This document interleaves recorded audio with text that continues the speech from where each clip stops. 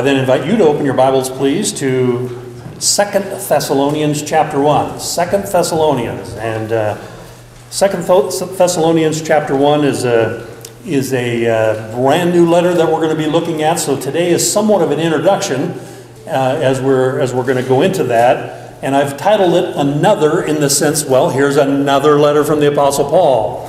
But you notice my subtitle? Beans or ice cream. And as I grew up, I think I ate more beans than I should have. More green beans. As I'm thinking about, I think the evening staple at our house, I think, was meat and taters and beans. I think that was kind of the main thing. Now, once in a while, we probably had some corn or some other things, but it seems like to me, beans grow easy, and the kids and us kids could snap them pretty easily, and they canned up pretty nice. And I'm glad today that I don't dislike beans. I still enjoy beans, but I think there was probably a time or two growing up where I thought, I don't want to see another bean on my plate. I probably felt that way. On the other hand, I love Dairy Queen. Now, of course, I had to make this cone, of course. Genuine cone under here, but sitting up here in this heat, you know what kind of a mess we'd have. But on the other hand, I like ice cream. And how much was a decent cone at Dairy Queen back 30 years ago? Quarter. Yeah, you remember 5 cents? Yeah, 5, 10 cents, 15 cents, and then you could get a really big one for a quarter when I was a kid. I mean, it was a lot, and so I enjoyed that. In fact, I enjoyed it so much. Probably one of the reasons I enjoyed it, I think the closest soft serve machine to us in northern Minnesota was at least 25 miles away. So we didn't have the treat of Dairy Queen very well, but I remember one time going to my grandparents. Both my grandparents lived in the same town, and they had a Dairy Queen in town. And I remember then grandparents knew that we loved Dairy Queen, and I remember my brother and I were there by ourselves, and we had dinner with one grandparent, and they took us to Dairy Queen for dessert. Ah, boy, that was good. And then the other grandparent came to get us to spend the night. And wouldn't you know, we drive by Dairy Queen on the way by. And I remember, and they said, how'd you guys like a Dairy Queen? I remember my brother starting to say, and I think I elbowed him.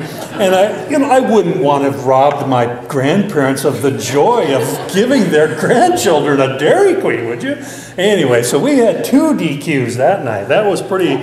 I don't know why I remember that, but I think I kind of felt a little guilty. But you know how it goes. Well, as Paul wrote this letter, it's another letter from Paul in a short period of time to the Thessalonians. So it was another one. And, I suppose some of them could have looked at it like beans. Some could have looked at it like, oh, another... And especially if they had fallen for the letter that came in between these letters that was a hoax. In chapter 2, Paul writes about that there may have been a letter that someone signed his name to. And so these people might have said, oh, another letter from Paul. Wow, well, he just wrote us a letter and it was all goofy, whatever it was. But anyway, other people, I think, though, the genuine believers would have looked at it as ice cream. I think they'd have looked at it in a positive way and looked at it with relish. They'd have looked at it with desire, and they thought, wow, another letter from Paul? And so let's let you and I get a taste of the introduction. 2 Thessalonians chapter 1, I'm going to read the first 4 verses. Paul, Silvanus, and Timothy, to the church of the Thessalonians in God our Father and the Lord Jesus Christ. Grace to you and peace from God our Father and the Lord Jesus Christ. We are bound to thank God always for you, brethren, as it is fitting, because your faith grows exceedingly, and the love of every one of you all abounds toward each other, so that we ourselves boast of you among the churches of God for your patience and faith in all your persecutions and tribulations that you endure. And so we're going to just cover those verses this morning and just look at the content of this letter to get a taste, get a feel for what Paul was writing as he began this letter. And of course, as we begin this, Paul brings his own name. Well, as he brings out his own name, it has to do with relationship. One of the things we noted as we went through 1 Thessalonians is that Paul had this intimate relationship with these people. And so as he's writing to them, as is the custom of the day, he puts his name first. Here's the author of the letter. However, I don't think Paul is appealing to them so much on the basis of this relationship. He's appealing to them on the authority as God's apostle. And I notice in our Christian world today that most Christians don't recognize Paul's significance as the apostle of the Gentiles. I'm just amazed. I can turn on the radio, I could read a book or an article. Most don't recognize the significance of the Apostle Paul's ministry. They don't recognize him as the revealer of the dispensation of the grace of God. And you see on the board here, I've laid out the dispensations for you, and the blue being Paul there. Paul is the one to whom God revealed the dispensation of grace as he revealed the law to Moses. But when we look at Paul's other credentials, he's the writer of 13 of the 27 books of the New Testament. Basically, half of the New Testament, here's the Apostle Paul, the predominant writer. The predominant writer probably in the whole Bible. But as we look at Paul's significance, we ought not miss it. And so as Paul writes to these guys, he's writing to them not just as another of the dozen apostles, he's writing to them as the apostle of the church, the body of Christ. Now, even if people don't recognize Paul as the apostle of the body of Christ, he is their apostle, if they're truly trusting Jesus Christ. No matter what church name you hang on the door or whatever, but Paul is the apostle of the body of Christ. That means he's our apostle. And that's something that I want to emphasize today. And just thinking about Paul, he's our apostle. He laid the foundation for this church in Thessalonica. He laid that foundation in person with them. He is the one who suffered for doing so. We're going to look at that in a moment. He's the one that revealed God's truth about what the church really is. And so I'm actually saying here that there is no revelation, there is no truth about the church, the body of Christ, in any other letters in the New Testament but Paul's. I know that's kind of a bold statement, but I want to have a shocking statement in a sense. I want to have a bold statement. In other words, you're going to find other things in the Scripture, and we truly believe the entire Bible. All the Bible is for us, but not all the Bible is to us. As Paul wrote these verses, these are directed to members of the body of Christ, that's where we fit today. And so this letter ought to be significant to us. It ought to be ice cream. It ought to be ice cream. We ought to sit up and take notice. It ought to draw our attention. And so that, as Paul begins this letter to the Thessalonians, I think he knew that the Thessalonians knew firsthand because of his presence with them. I mean, he brought Christ to them for the very first time. He helped them set up that church in a very, very few weeks. In Acts chapter 17, we see that. And so as he wrote to them, I think they would consider it, man, this is important. This is authoritative. This is God's word. In other words, God's word from God's man. You know, as you read the Gospels, for instance, you know how the Jews esteemed Moses. Well, Paul is our Moses. Paul is our Moses today. Because we don't fit in the Jewish context, we fit in the body of Christ. He's the one to whom we look to for finding truth that pertains particularly to us. And that will eliminate all sorts of confusion in the Christian church today if the body of the whole church would do that. Paul also mentions here Paul, Silas, and Timothy. Silvanus, the long word for Silas, but Paul, Silas, and Timothy. On your turn back to 1 Thessalonians briefly with me, and just notice in chapter 3 that Timothy, 1 Thessalonians chapter 3, that Timothy was special to the Thessalonians because he was going back and forth. He spent more time there than Paul. And so Paul just naturally had to write, naturally had to emphasize Silas and Timothy in the context as well.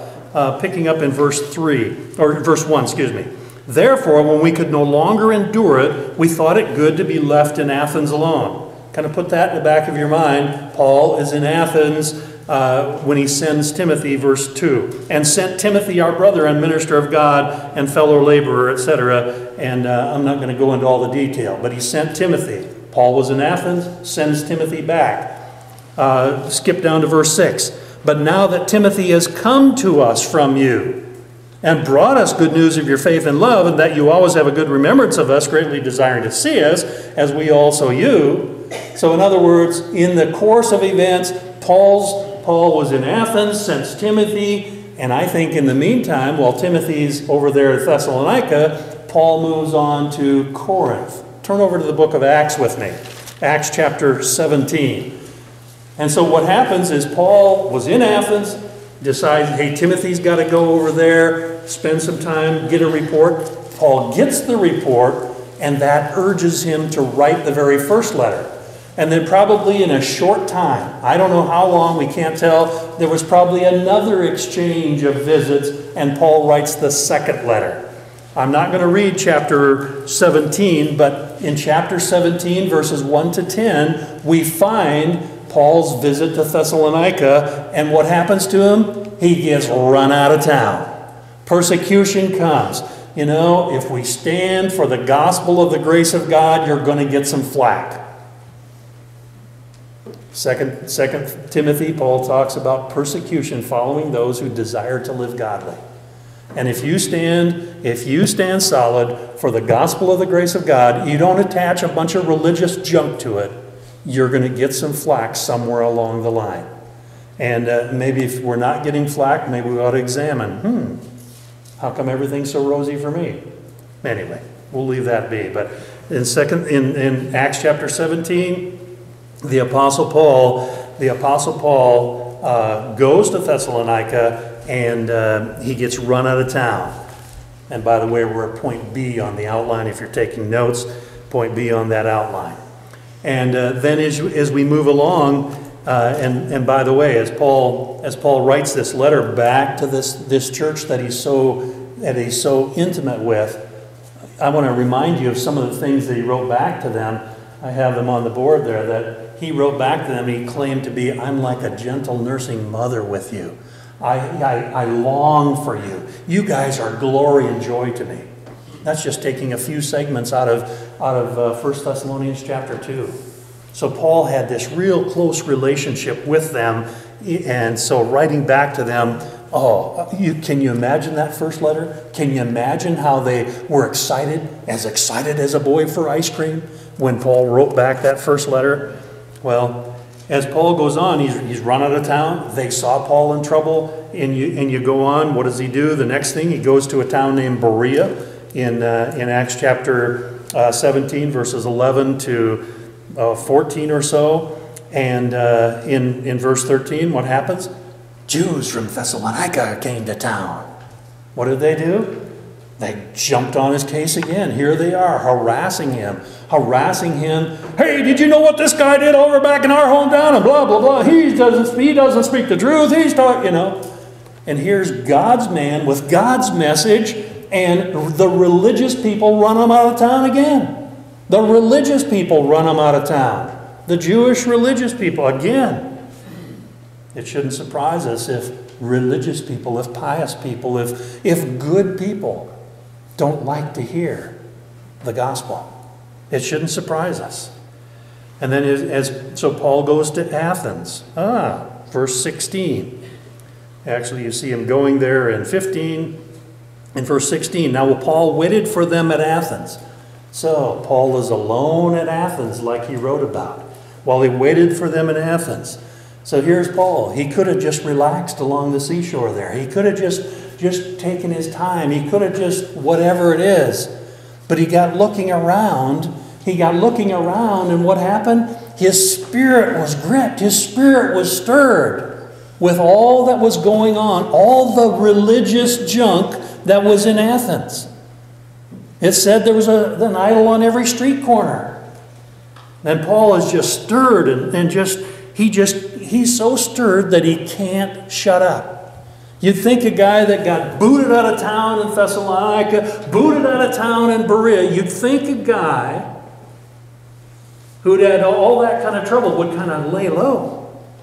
But no. In Athens, and I love what he does in Athens. He's talking to people in the marketplace. He's talking to people wherever he goes. He's just burdened. He's just stirred. He's just stirred that people don't know Christ. Does that ever bug you? Or do you kind of, oh well. You know, we ought to have a Pauline type attitude. We ought to catch what Paul's trying to say. That he's trying to focus in here and let us know that we ought to be stirred like him. But Paul gets stirred about this situation, and he gets an audience. He finally gets a larger audience. Everybody wants to hear what this guy's got to say. And so I want to pause just briefly and just take a look at some of what Paul does in Athens. And I know I've read this numerous times, but every time it's encouragement to me. So pick up with me, would you please, in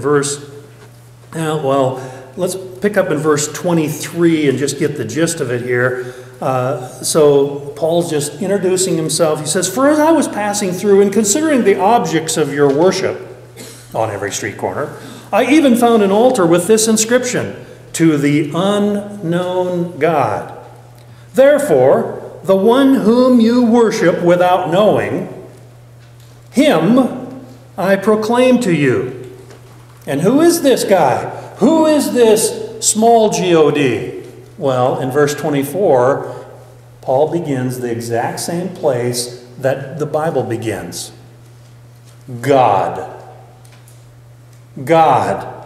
He says, the God who made the world and everything in it, since he is Lord, he's the master of heaven and earth, does not dwell in temples made with hands, nor is he worshipped with men's hands as though he needs anything, since he gives life, breath, and all things. Paul just sets the stage just like Genesis 1. He doesn't go into big elaborate arguments about all the details and all the things that sometimes we get distracted. He just starts out saying, hey, I got a message from you. He starts out from something they know, an idol, and he said, hey, I got the answer for this question mark.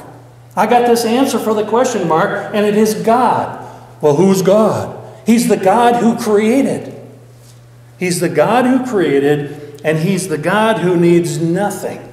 In fact, one of the things I did is I looked through this, and I noticed that what Paul does is he goes through this, and he begins with creation, and he said, God's the creator. Where's our world on that today, by the way? Pretty far away, aren't they? That shouldn't shut us up. But he begins with God as a creator, and then he goes all the way to the end. In verse 31 it is, he talks about God as the judge. You know, if God is the creator and God is the judge, then somewhere in between where we live, we are responsible to him. There's an accountability before God. And so what does Paul do in the mix of the whole thing? He shares the gospel. He shares the gospel with these people that Jesus Christ died on the cross, paid the penalty for sin, and all who trust him have eternal life. That's what he does. But as we go through this passage, let me just hit some highlights, what Paul shares with them. And when he's talking about God, he's defining who God is through this passage. That's just one way to look at this. In verses 24 to 26, he emphasizes creation. He's the creator. He is omnipotent. That means all powerful. Because why? Because he needs nothing from man. I mean, he's got to have dynamic power to create, but he needs nothing from man either. He's also eternal in verse 26 because he controls time and everything in it. Anyone who can control time, that's God. He's eternal. He's also, though, in verse 26, he's also approachable. Verse 27, I think it is. Because he is merciful in verse 30. Now, I don't see the exact word, but you see the sense. You see the character that God is merciful. And in verse 31, he's the supreme judge. He is the living, life-giving God. He kind of hints that he's life-giving at the beginning of his message, and he wraps it up, that he is also the life-giving God in verse 31. And then, of course, when he says, resurrection, some man was raised from the dead, you got to be crazy. And the whole crowd just blew up around him. But what did he do? He's talking about the death and the resurrection of the God-man, Jesus Christ. That's what he's talking about. He's sharing the gospel with them. Yes, the resurrection itself might have caused a blow up in their minds. But I think the real crux of the matter is the gospel. Paul shares the gospel with us, the gospel for today in 1 Corinthians 15, 1-4. He says that in verse 3 that Christ died for our sins according to the Scripture, that he was buried, and that he rose again. Yeah, Luke doesn't give us all the words that Paul says here. But we see the death and the resurrection of the Lord Jesus Christ. We see the essential elements of the gospel. Christ's death was enough to pay the penalty for sin. It says that God is going to judge in righteousness. Well, if we stop and think about righteousness, if God is absolutely righteous, one of the things we know about us is that we are not, if we're honest with ourselves. We are not right in his sight. The only way that we can obtain the righteousness that works in heaven is through him and from him. And so that's why Paul gives the gospel that Christ died for our sins. And that it's a matter of faith. It's a matter of faith. It's a matter of trusting Jesus Christ who died on the cross for your sins. We call that justification. Justification is simply that God, as a righteous judge, puts down the gavel and he says, you're right in my sight. I declare you right in my sight. Why? Because you're so good? No. Because Christ puts righteousness to your account the moment you believe him. The moment you trust him. Romans 5:1 talks about having been justified by faith. It is not our works, it is not our religion, it is not anything but faith in the finished work of Jesus Christ. Some in Athens believed, if you peek at verse 34. Some actually believed. However, there were the bulk of them mocked or waited. And I know I've shared my outline of that before, and I heard this years and years ago. The three groups of people that were there, that heard the message. There were the haters, the waiters, and the takers. The haters mocked. The mayors kind of, more beans? the waiters just kind of, we'll wait it out. We'll see what happens, In other words, let's put this off to another day. And then those that believed, those that trusted Jesus Christ, they were the ones who received it. If you're here today and you've been waiting, wait no longer. There's no guarantee. There's no guarantee of life. So I urge you, if you've never trusted Jesus Christ as your Savior, to do so now. It's not a bunch of religious stuff. It's the victory that's found in Jesus Christ and him alone who paid the full price. Turn with me to Acts chapter 18, and you're right there probably. Acts chapter 18. So what happens? I think, my opinion is, notice I said my opinion. My opinion is Paul got run out of Athens too. I don't think it was very comfortable for him. Well, that's my opinion based on this and some other references. But I don't think Paul could stay in Athens. I don't think he waited there for Timothy and Silas to come any longer. I think when he started giving the gospel and there were those mocking and there was this hassle, I think he left. And we find in Acts 18:1, he departed from Athens and went to Corinth. And we find him in Corinth, and when you pick up in verse 5, when Silas and Timothy had come from Macedonia, Paul was compelled by the Spirit and testified to the Jews that Jesus is the Christ. Now, he had been busy sharing Christ in verse 4 in the synagogue with the Jews. He had been busy sharing Christ, but when Silas and Timothy finally came, and this is probably when we read in 1 Thessalonians 3, they came with this great report. Man, you should see what's happened in Thessalonica. You should hear what's going on with these people. I think it was this glowing report of what the Thessalonians were doing, how they were growing in their faith. He'd only been there 4 weeks. Less than 4, I think about 4 Sabbaths, does it say? He was only there 3 Sabbaths, I think it was, just maybe 4 weeks. And these guys had latched on to what Paul had said. They'd latched onto the gospel, and they were growing. And I think it gave Paul just a charge. I think it gave him a charge, and then he really started pouring it on in the synagogue, really started preaching, and look what happens in verse 6. But when they opposed him and blasphemed, having a fun day, another fun day at the synagogue. You know, preaching the gospel in the synagogue is sure easy going.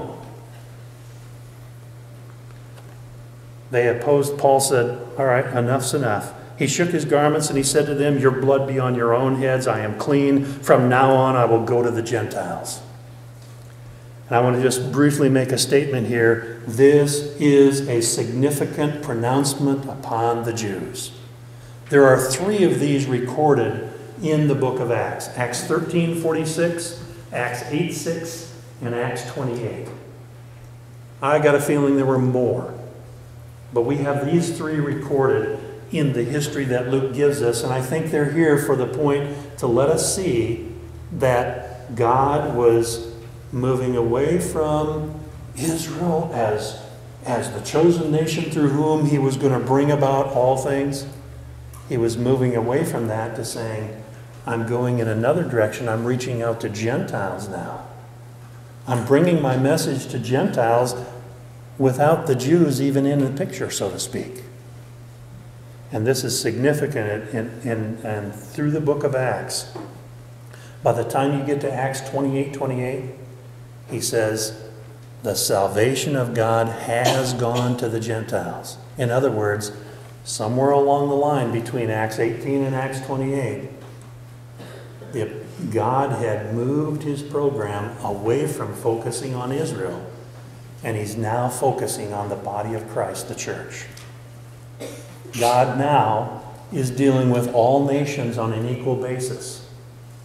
In other words, if you have Jewish blood here today, Romans chapter 3 and verse 22 puts you in the same category as everyone else. It puts you in the same category. And you know what that category is? Verse 23 really clarifies it. It puts you in the category as a sinner, just like the rest of us. You can't go touting your Jewish braids or your Jewish clothes or your Jewish hat or hairdo or whatever and say, I am God's person. No. Today, you're only God's child by faith in the finished work of Jesus Christ. That's how you become a child of God. It is not through any kind of religion. So there's verbiage like in Romans 11:25 that says Israel was blinded for a time. That blinding took place sometime before Acts 28:28 to where God, and he says they're going to be blinded until the times of the Gentiles come in. The fullness of the Gentiles comes in. That's as long as they're blinded. And then God will resume all the promises he had with Israel. But in the meantime, you and I are here with the gospel of the grace of God that reaches out to everyone, regardless of nationality, regardless of gender, regardless of social standing. The gospel is for all who trust Jesus Christ as Savior. And so I want to urge you to be sure that you are one of those. Well, that gives us an idea. And Paul, by the way, in Acts 18:11, I think it's verse 11, he was there for 18 months teaching the Word of God among these people. Why was he there so long? Why didn't he get right out of town? Because God, in verses 9 and 10, gave him a promise that I got a lot of people in this city, and you're not gonna have to flee. I think that's even a hint that he had to flee earlier. Come on back to Thessalonians with me. 2 Thessalonians, and let's kind of wrap up with the greeting that the Apostle Paul gave here. And so Paul establishes his own authority. He writes this to this church, and then he has in verse 2 another grace and peace. But how do you think these guys took it? Grace and peace to you from God our Father and the Lord Jesus. How do you think they took it? Beans or ice cream? I think they'd have been on the edge of their seat. I think they'd have said, yeah, Paul is wishing us grace. He's wishing us grace and peace from God. It isn't just kind of some wording here. He's trying to share with us real truth, genuine truth about the grace of God, and that, hey, we fit. We belong. We have peace because of God's grace. And there's much more that could be said. But it's another grace and peace greeting, just like chapter 1 and verse 1 of 1 Thessalonians. And then he has another thanksgiving in verse 3. Very similar wording to 1 Thessalonians chapter 1, where he talks about their faith, hope, and love. Interestingly, this one he doesn't use the word hope. Now some have jumped on that and said, how come he didn't use hope? Was it because they were confused, like chapter 2 talks about? It could be. It could be. But I see the word endurance in verse 3 or 4, the word endurance or patience. I really see that as somewhat of a hopeful idea. But anyway. And then notice in verse 4, so that we ourselves boast of you among the churches of God for your patience or endurance and faith in all your persecutions and tribulations that you endure.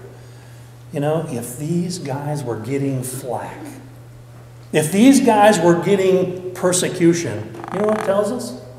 It tells us they were genuine. It tells us that they had something real.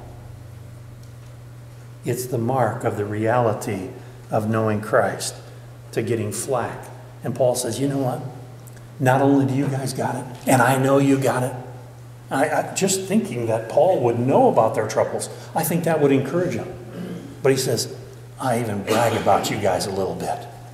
I even brag about you guys a little bit that you're genuine. You got genuine faith. You're hanging in there in the midst of difficult times.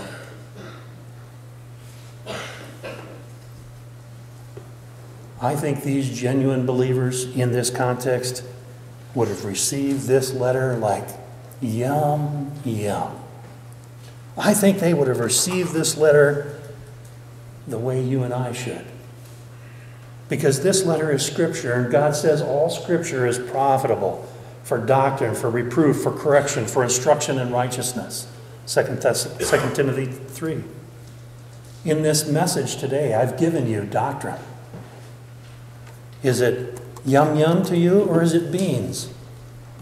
That Paul is the apostle of the dispensation of the grace of God. Is it yum yum, or is it yuck yuck when it comes to who God is?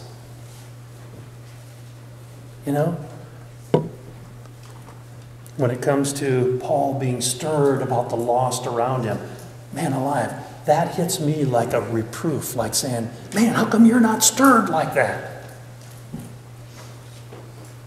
Or when it comes to maybe some instruction in righteousness, the fact that I'm going to stand before God as the righteous judge one day. All of us are. That ought to be sobering. It ought to be sobering to us. Our risen Lord speaks to us in every Scripture. How are you hearing it? How are you hearing it?